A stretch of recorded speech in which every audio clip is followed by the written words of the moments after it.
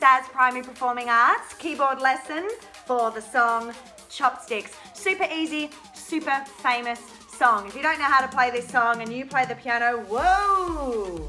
Well, we're going to fix that right now. Everyone who plays the piano should know this song. The first thing you're going to do is you're going to pause this video and you're going to check out this link. Watch this awesome video from the movie Big, where they play the song Chopsticks on a giant foot piano. Great movie, great song, great piano. So check out the link so you can hear what Chopsticks is supposed to sound like.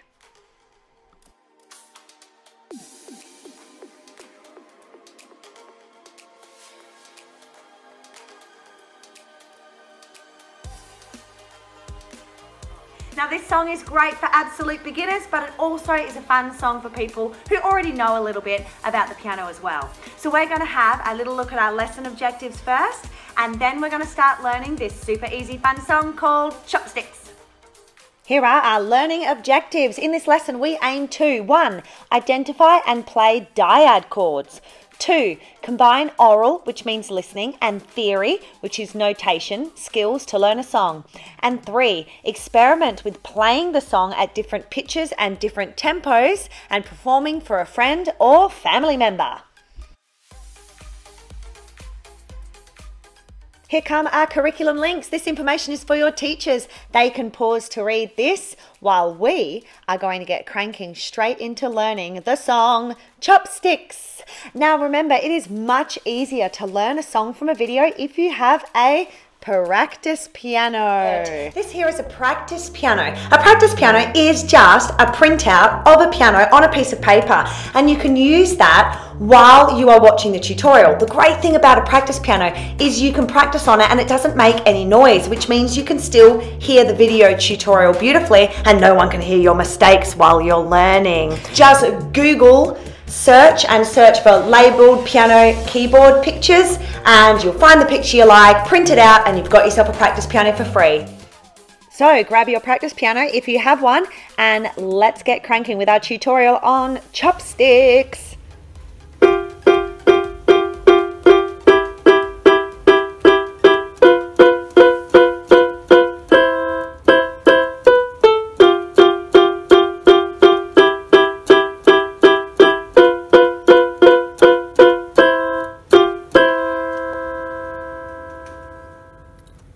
So here is the song that we are going to learn. The song is called Chopsticks, as you can tell by the title. Now you can see in this music that it is in the treble clef. There's the treble clef there. Now remember, if we see the treble clef at the start of our music, it means we are playing high notes. So when we are on the keyboard, we are using the high half of the keyboard, not the low part. All right. We can also see in our sheet music that it says that we should play the song allegro. That's allegro there, allegro. Allegro is a music language word, and allegro means that you have to play it fast. But every time we learn a song, we always start learning it slow, and after we've practiced it for a long time, then we'll try and play it allegro. You can see it also says here MF, MF. That means moderately forte, moderately forte. And in music language, that means it medium loud, medium loud. Okay, all right, so let's have a look at our notes. Now you can see there are two tars stacked on top of each other. It's weird, it looks like a tar with two legs. Well, this is called a dyad chord. A dyad chord has two notes that you play at the same time. So here you can see we play a G and an F at the same time. Here you can see it changes to a G and an E at the same time. Let me show you what a dyad chord looks like. It's when you play two notes at the same time. So here's a dyad chord. Here's another dyad chord. Here's another dyad chord. And another one. So it's whenever you play two notes at the same time, that is called a dyad chord. So let's have a look at what dyad chords are in the song Chopsticks. To play Chopsticks, we actually need to use two hands, our right hand and our left hand. Now we can see on our music that it says G and F. Whatever note is on top, that is the note you play with your right hand. Whatever note is on the bottom is what you play your left hand with. So right hand on top, left hand at the bottom. Just think left, low, left, low. So left starts with L and low starts with L. So we know that our left hand has to be lower than our right hand. So as you can see, we start with a G and an F, and then we move to a G and an E. So let's have a look at the start. So we get our pointer fingers. My pointer finger from my right hand is going to go on the G, and the pointer finger from my left hand is going to go on the F, right next to it. So they're a bit squished here. And we play it 6 times. So you go like this. 1, 2, 3, 4. 1, 2, 3, 4, 5, 6. Except in music, we don't really count it in lots of 6. In this song, we would count it in 2 lots of 3, like this. 1, 2, 3, 1, 2, 3. So get your practice piano, set up your pointer on the G from your right hand, and get your left hand pointer and set it up on the F. And we're going to practice playing that together 6 times. Ready? 1, 2, 3, 4. 1, 2, 3, 4, 5, 6. Let's try it again. 1, 2, 3, 4. 1, 2, 3, 4, 5, 6. Well done. Okay, now the next dyad chord on our music, it shows us that we have to play a G and an E at the same time. So our right hand has stayed on the G. Well, that's easy. Our right hand's lazy then. It's only the left hand that is moving. So we've gone from the F and the G 6 times. Then we move to the E and the G 6 times. So see how my left hand is moving? My right hand is not. So then we play the E and the G 6 times. Let's practice just playing the E and the G 6 times. Ready? 1, 2, 3, 4. 1, 2, 3, 4, 5, 6. So now we're going to put it together. We're going to play the F and G 6 times, then straight into the E and G 6 times. Let's try it. 1, 2, 3, 4. 1, 2, 3, 4, 5, 6. Now change. 1, 2, 3, 4, 5, 6. Let's try it again. F and G 6 times, then E and G 6 times. 1, 2, 3, 4. 1, 2, 3, 4, 5, 6. Change. 1, 2, 3, 4, 5, 6. One more time. F and G 6 times, then E and G 6 times. 1, 2, 3, 4. 1, 2, 3, 4, 5, 6. Change. 1, 2, 3, 4, 5, 6. Easy, huh? Now it gets a little bit trickier. Have a look at the music. The music says that we now change to a B and an F. So right hand's on the top, left hand's on the bottom. So the B is our right hand, F is our left hand. So we need to move from the E and G. Our left hand moves up 1 to the F, and our right hand moves all the way up to the G. And we have to play that 6 times. So we were on the E and the G. Left hand moves up to F, right hand moves up to the B, and we play that 6 times. 1, 2, 3, 4, 5, 6.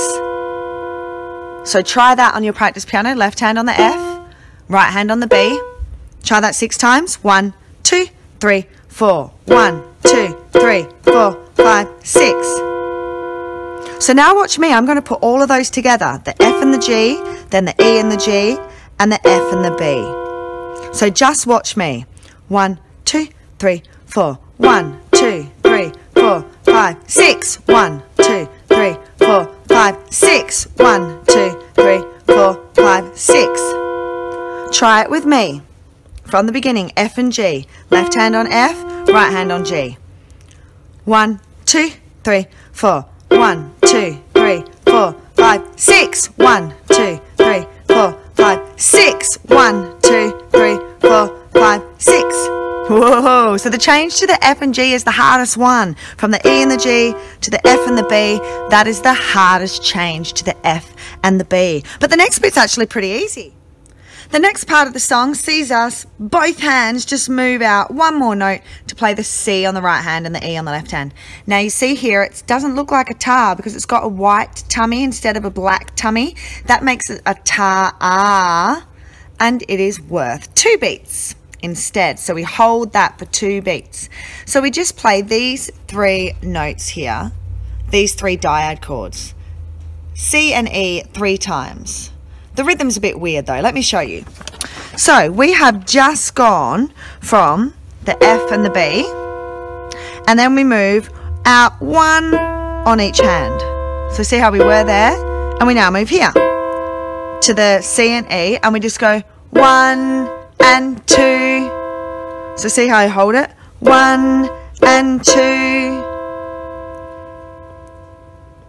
1 and 2 on the C and E. Now here's the way that I think is the easiest way to say and play Chopsticks. So we start with our F and G, and we know we have to do it 6 times. But the way that I say and play it is I go like this. 1, 2, 3, 4. F and G, F and G, E and G, E and G, F and B, C and E. Which is a really, really easy way of playing it and saying it. So again, when I start in the F and G, I go F and G, F and G, E and G, E and G, F and B, C and E. Pretty easy, right? I reckon that's one of the easiest ways to say it. I'll show you again. So starting on the F and G, I go 1, 2, 3, 4.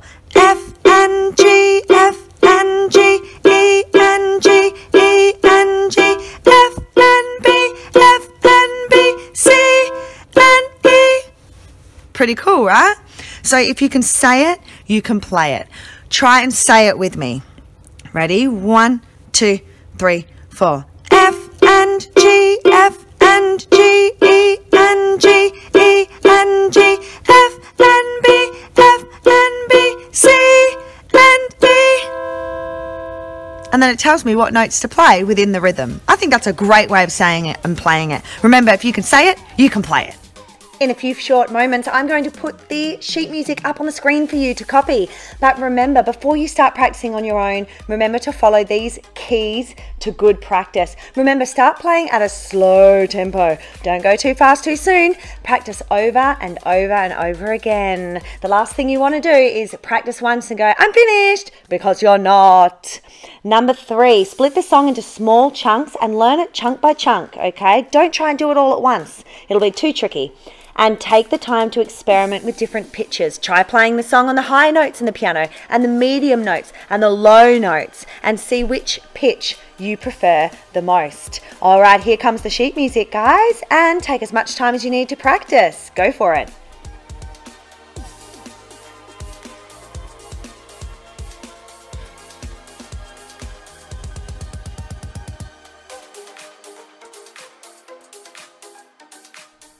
Now, one of the most fun things about learning how to play a song on an instrument is performing it for somebody else. So you can pick a friend or a family member that you could perform the song for if you like.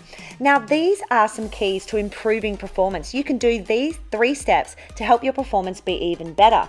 Add an introduction saying who you are and what song you are playing. Don't forget to count in to set the beat.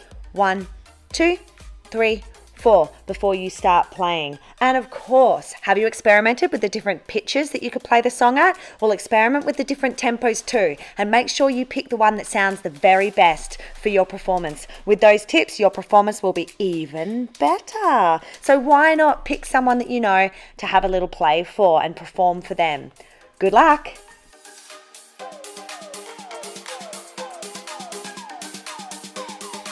Our lesson is coming to an end, but don't forget you should always check back with the lesson objectives and self-reflect. See how well you did. Did you achieve the aims that we set out to at the start of the lesson?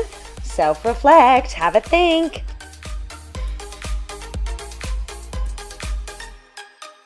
Well, I hope you enjoyed this piano lesson. Remember, there are lots of drama and music lessons at our YouTube channel, Pizzazz Primary Performing Arts. So check it out. Head on over there and see if there's any other lessons you might want to give a crack. Until then, remember, the whole world's a stage and the stage is yours.